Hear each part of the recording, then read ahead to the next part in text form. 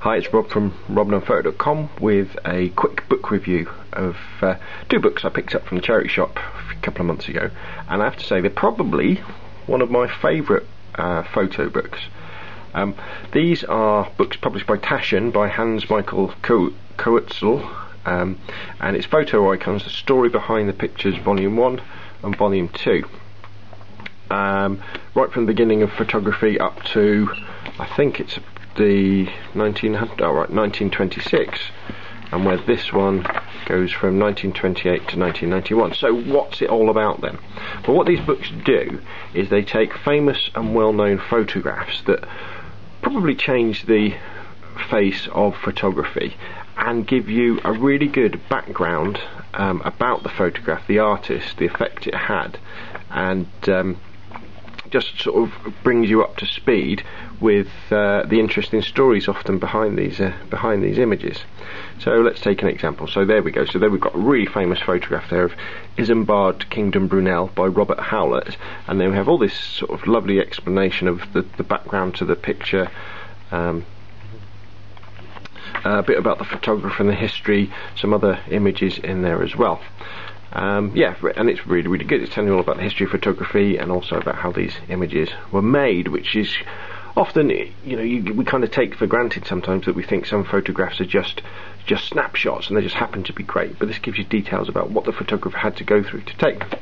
Now that book's okay, Volume 1, but it's got lots of old photographs in, where Volume 2 I think is a little bit more interesting because you'll probably recognise a lot more of these photographs as you go through them. There we go, there's Capa's famous shot of a fallen, is it called a fallen Republican soldier?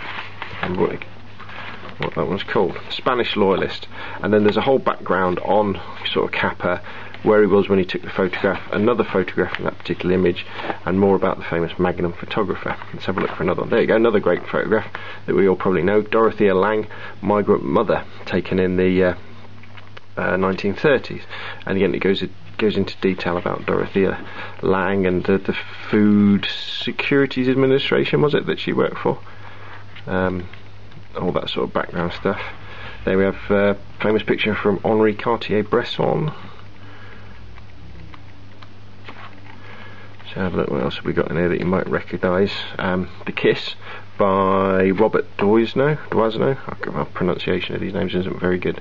And again we have a whole background about the photographer and the situation where the photograph was taken. Robert Dean in Times Square. One of the most interesting stories actually is the story on sort of Marilyn Monroe and Bert Stearns pictures that he took of her, and one of the last photo shoots she did, and then the sort of controversy behind those photographs, and also one of my favourite images, which is when we get to it near the back. There we go, Helmut Newton with They're Coming, a famous photograph from the early 80s. And then we move on to some photographers that I haven't really heard of, but there's some great images. They're all reproduced really beautifully, and the text is great, and it's an interesting read, which is good. It's always good to.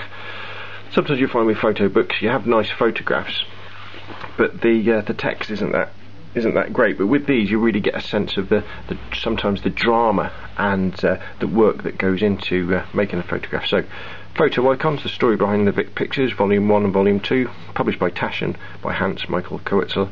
Definitely worth looking out for, definitely if you can pick it up at your local library. But these are ones that I like owning, and they're very, very good indeed.